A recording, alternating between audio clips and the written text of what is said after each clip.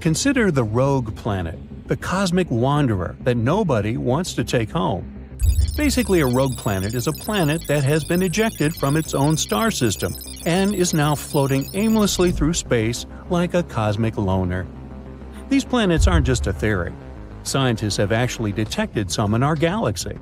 In fact, estimates suggest that there may be lots of these cosmic nomads floating around the Milky Way. And they aren't just small rocky worlds like Earth.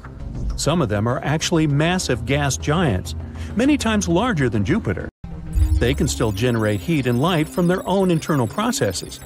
Some may even have magnetic fields and auroras just like Earth. In other words, rogue planets could potentially be habitable if they have the right conditions. So, what would life on such a planet look like? And could we potentially live in such a world?